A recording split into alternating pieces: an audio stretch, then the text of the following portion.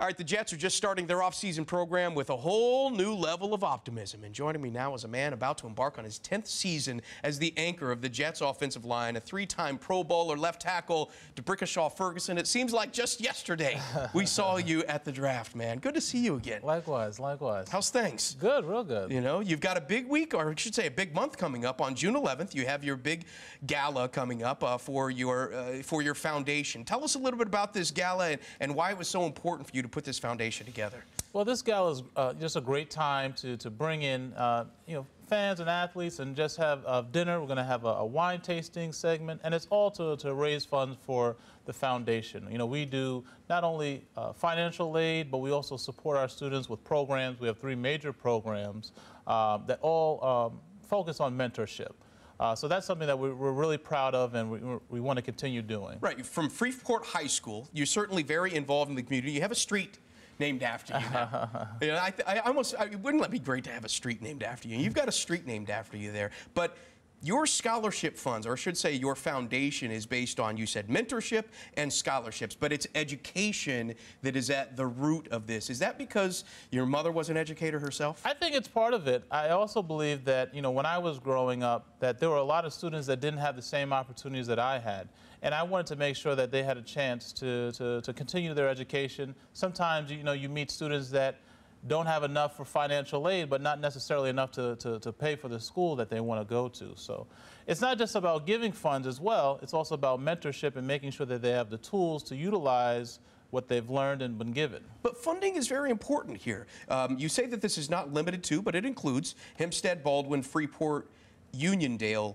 Are you targeting students at underfunded schools, schools that are having problems with their budgets? I think we're targeting all schools, really. I think you know, it's always unfortunate when schools are not doing as well for whatever reason, whether it be funding or cutbacks, but I think we're really focusing on the students. We recognize that as colleges get more expensive, it's just going to be more important to make sure that students have not only the financial means, but also the tools necessary in doing well. I mean, that was a problem when we were going to college, right. And it continues to. I mean, the cost of going to college nowadays, I mean, right. it's ridiculous. I'm about to try to send my daughter to college. I might have her sign up for this. And again, you know, I was fortunate to get a full scholarship. You know, I had athletic abilities, and that helped me go to the University of Virginia. But not everybody has full scholarships. Not everybody gets those full rides, and that's why we want to kind of be in that gap. So you're kind of filling the gap here, right? You're working on tweeners, if you will, some that have enough money that they can afford to go to college, but maybe need a little bit more to help them out. And it's also, you know,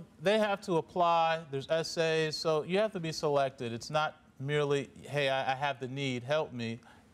There's also a limited amount of resources, but that's why we have events like the fundraiser on June 11th to kind of bring more support so we can continue to help students. We've given out since 2007 over $241,000 to 160 students. So we're really proud of our efforts, but we want to do more, and this will help us get there. What I like about it, it's not specifically just funding. It's also the mentorship program as well. It's almost like you're giving them the tools to succeed in the real world too. Definitely. You know, we recognize that, you know, for a student to do well, they need support. And a lot of times students don't do well in their first year or first semester because they may feel a lack of support. So, and even in some of our mentorship programs, we talk about building a network. We talk about having a family, a community-based approach, and that's what we try to be for our students. Well, you know what? You're getting a lot of kids invested in the program. I think that's very good. And I think what's happening is I think we've seen, you know, in your life how all of your coaches and your educators have kind of inspired you, which leads me to the Jets. Okay. Okay. And you have a new instructor, if you will. For the 3rd time in your 10 years here, you've got a new head coach, Todd Bowles.